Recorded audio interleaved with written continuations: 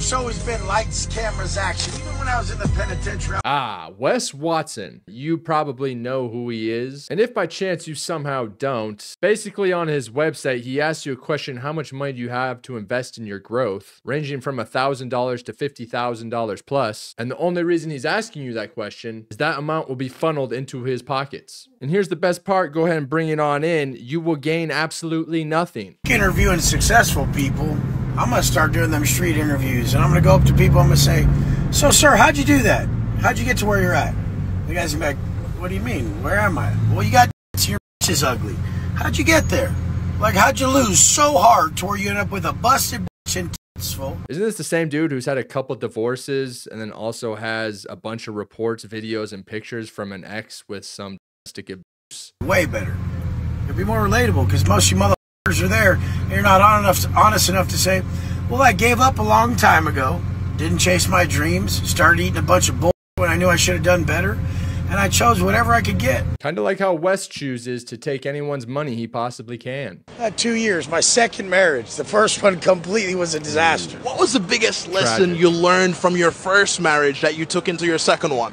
Wait, I already know his answer. Don't beat them. She's got face tattoos, it's probably a bust. Oh, sorry. But apparently there weren't enough to scare you off in the first place. Yeah, I think I could save them all. So I always try, and it fucking wears you down. It'll suck all your energy. And I called my mom, and I'm like, Mom, I fucked up. I caught a shoe term. You may never talk to me again. You know, I'm probably going to get life in prison. And she said like the most profound shit. Like, my mom's gangster. You want to know what his mom probably told him? Is Wes, my son, do not cling to your only entire story of your entire life and your career, being that you were in prison for a longer time than you actually were. I don't know why I can never not say this without choking up, but she said, Wes, your whole life you've proven you could hurt people. Like, can you prove you can't? And like, that changed my life. So now, was his mom talking about his ex, or am I missing something? By the way, guys, a lot of these videos I am watching and reacting to is on Baller Busters on Instagram. So if you're curious about checking it out, go ahead. How much you got to pay in taxes a year?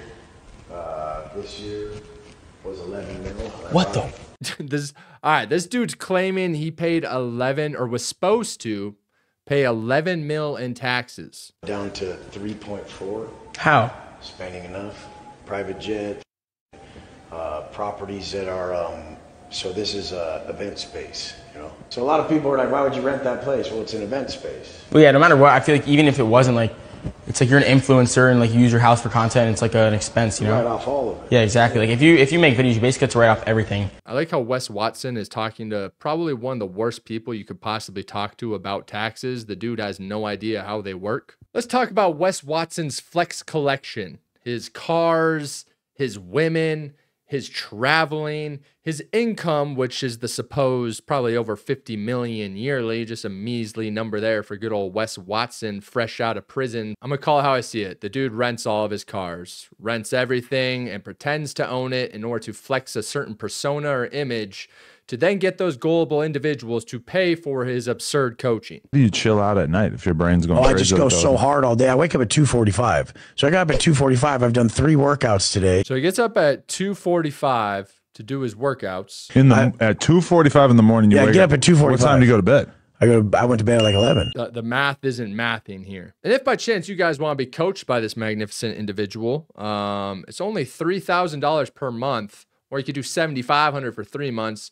Or maybe you just want to throw in a measly $12,500 for 6 months. And you know what? Screw it. Fuck it. We're going 20 grand for 12 months. Do you guys want to know what you're going to learn in that crash course? I'll give you a little breakdown. How to rent supercars, then go on social media and pretend that they are yours. Rent out properties and do the same thing. And how to avoid going to your AA meetings. It's the most undereducated people on fucking earth. They'll just sit there, refuse to look at themselves in the mirror, and then they'll just be like, I just need more money. I'm like, what the fuck is more money gonna get you?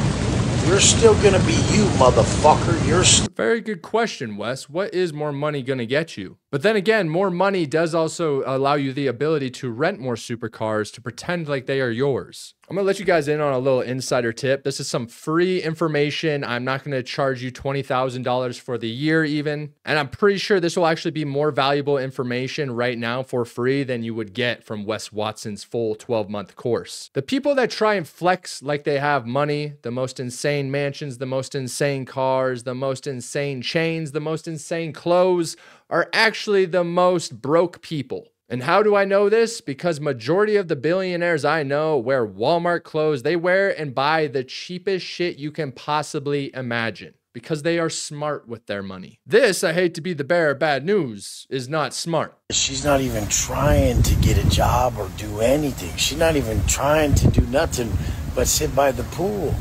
She said, what'd she say the other day? She said, no, I just want to be a hot wife and sit by the pool all day. I mean, she's probably hiding from you. I'm not even... The best. Reminded me of them cell workouts.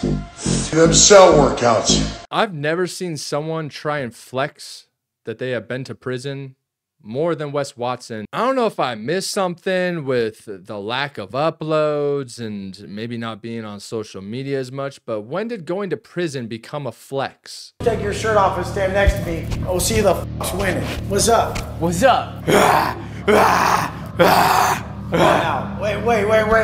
You gotta shave. You know what's a sad thing? Is when you have a 40-year-old man, Wes Watson, telling a 16-year-old to take his shirt off and then telling him he needs to shave while also being less intimidating than a shirtless 16-year-old. That's you gotta shave this arm hair. Really? You're getting your first fucking puke. This penitentiary shit, I'm 40 fucking years old.